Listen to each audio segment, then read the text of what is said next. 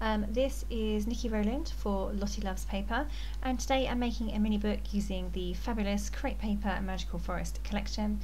So this mini book is going to document a series of photos about my daughter. She had an assignment from school which was to take us on a tour of her local area. So we had to plot the map and we had to take loads of photos along route of all the interesting things that she had plotted on her map. So this mini book is going to document that. So it's going to be called Which Way, and I have two signposts cut files that I've cut using Paige Evans cut file from the Silhouette Design Store.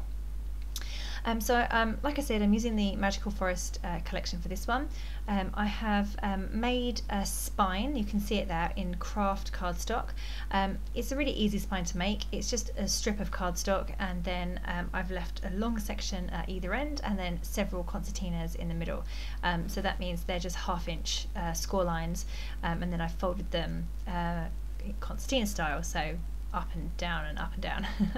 I end up with about 4 peaks in the middle of the album, and then the 2 large pieces either end, which forms the front and back cover.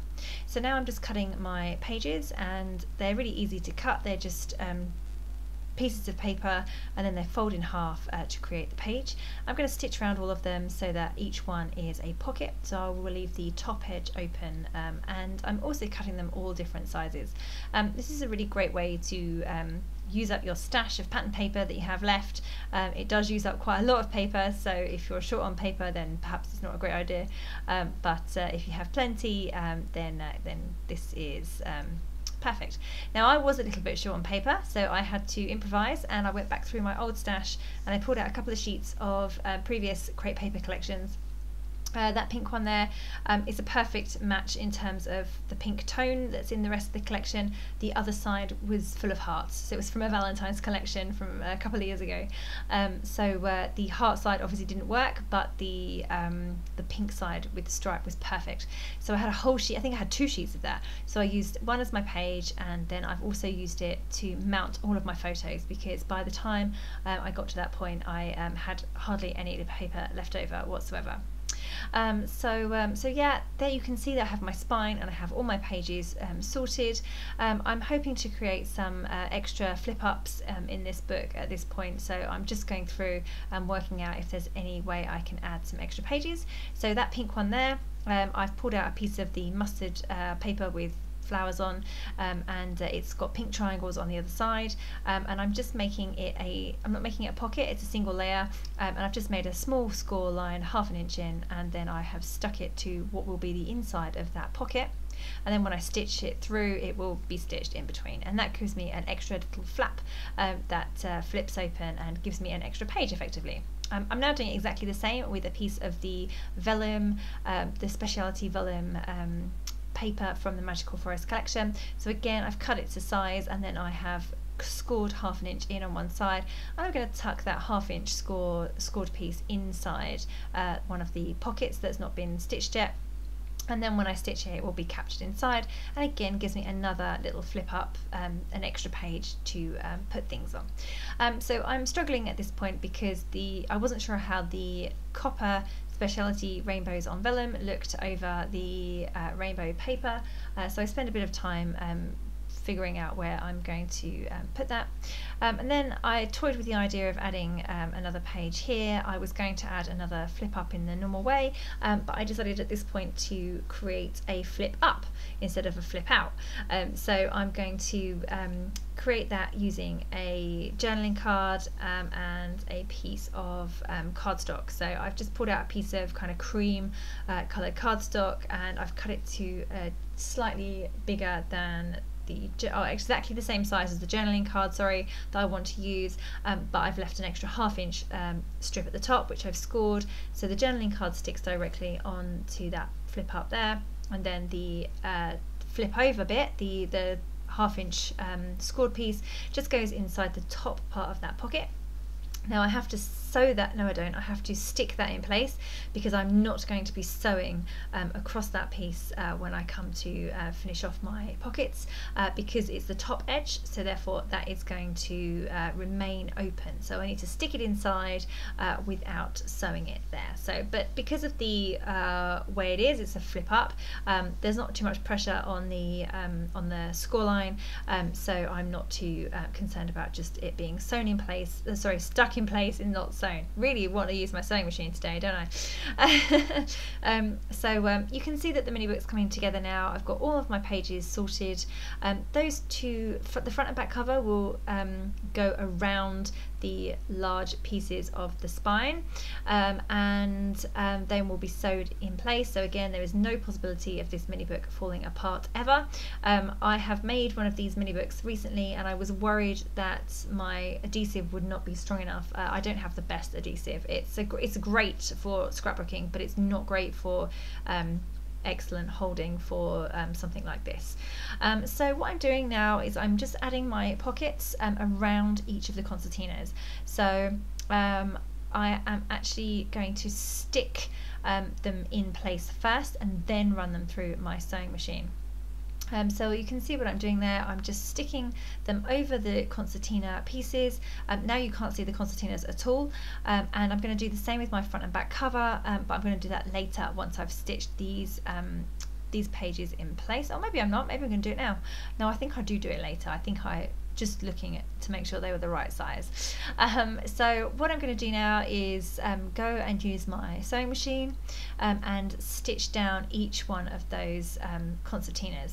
Now this means that my concertinas are no longer concertinas, they are stitched together, so that they do not open out like an accordion anymore. They are stick together, so it gives me a very compact spine, which I'm absolutely fine with, I'm happy with. It gives me that security that my pages will not fall out of my mini book later, so I'm happy with that. But I have lost the concertina effect. I know I would when I was doing this, so it's a slightly different binding to what I did previously, but I'm really happy with it because it feels very strong and secure, and that ultimately is my aim. So now just sticking on the front and back covers, and I'm going to do the same with them, stick them in place, and then go and sew them on my sewing machine. And again, they will be pockets, so there is nothing, there is no stitching along the top edge. They are open at the edge, but they are they are sewn all the other way around. Okay, so I've got to the point now where my mini book is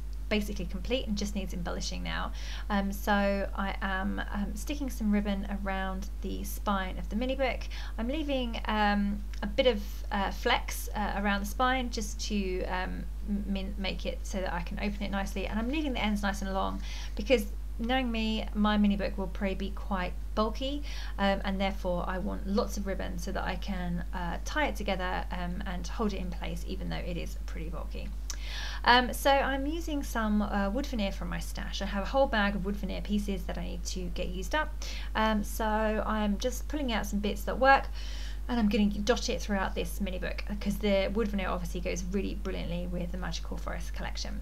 It's a very similar tone. So I'm just working on my front cover. Once I've done my front cover, I'm going to go and embellish the rest of the mini book off camera, and then I will show you a flip through once it's all done. So I've just mounted the frame onto a piece of pattern paper, so it's got some backing, and stuck that onto my front cover. Now I'm adding one of my signpost cut files that I prepared earlier. It's by Paige Evans and it's available in the Silhouette design store. I've already I cut it twice and I've backed it in that one is cut craft with pattern paper on the background, and the other one is cut from the same pattern paper but with craft as the background. Yeah, that works really well. Adding my little cute fox there, I just love him so much. We didn't see any foxes on the walk that we went on, but it was you know, he's a woodland creature and we went through the woods, so it works. So I'm now adding my title, which is going to say which way, with a question mark. So that is my title for this book, because as I say, we were on a tour by my daughter. She's only 9, so showing us around the local area was quite amusing. She really did act the tour guide as well. She wore a badge, and she had that map all the time, and she pointed us in the right direction, and she pointed out where we were going and what we should be looking at. It was really, really cute. Okay, so this is a flip through of the completely finished mini book. All of my journaling is now in place. So I'll just take you through the book itself. I've just written a little title on the front there, and I will show you how everything is complete. So my first page, we have the map and just some embellishments. And then in this first pocket, we have 2 pieces. That's blank at the moment. I could put another photo on there, or some more journaling. So they just come out of that pocket there. Then over here, just this page there. This one here, I really like the way that it comes off of the page. Just extends that page out a little bit. Then this one, this page is not a pocket. This one is, and then you can see in here I have 2 items, both with photos. I really liked these. This is a great use for ephemera. I can use these because I can decorate the backs, but keep the front as they are. So that's really a nice way to use up some of that odd ephemera that you can never use. And here we have the flip up page there, and got my journaling in place. And these little bits come out of the pockets. So those 2 cards there, that's so cute. And then those bits on the back, so a photo and some journaling. And they just go back inside the pocket. Oops, I can't get them back in now. Okay, then I have my cut file here of the signpost. That's repeated because I have it on the front as well.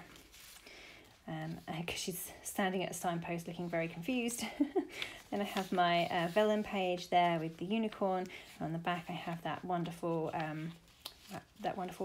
rainbow. I was going to call it a bow then. Okay, then I have my little explorer and 2 more pockets, things that go in the pockets even. So just 2 little bits there, so photos and some decoration, not a lot, but a little bit. And then we have got this page here, which flips open, so to reveal another photo. And then final page here, I have got this piece here, which is completely blank, so that just sits in the pocket really. And then my 2 photos and the journaling on the back. So that is my completed mini book. Very, very cute book. And on the back, I've just got that best kid ever. And I can just tie it closed with my piece of ribbon, striped ribbon. And that's it, all done, all complete. So I hope you have enjoyed this little mini book. Yeah, okay, that's a flip through, all finished.